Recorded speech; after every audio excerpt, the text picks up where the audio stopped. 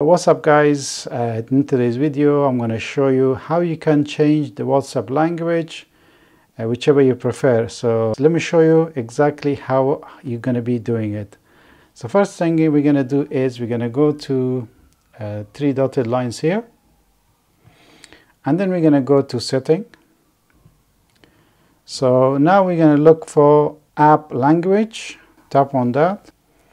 And then here are the languages which are available: Irish, Afrikaans, Albanian, almost every language is available. So make sure when you change it, make sure you know the language to change it back to English. Otherwise you're gonna have problems. Let me just go to Persian. And as you can see, everything changed to Persian language. I'm gonna change it back. So let me go to this one here, and then go to English. There we go, everything gone back to English language. Thank you guys for watching. I hope you enjoyed today's video.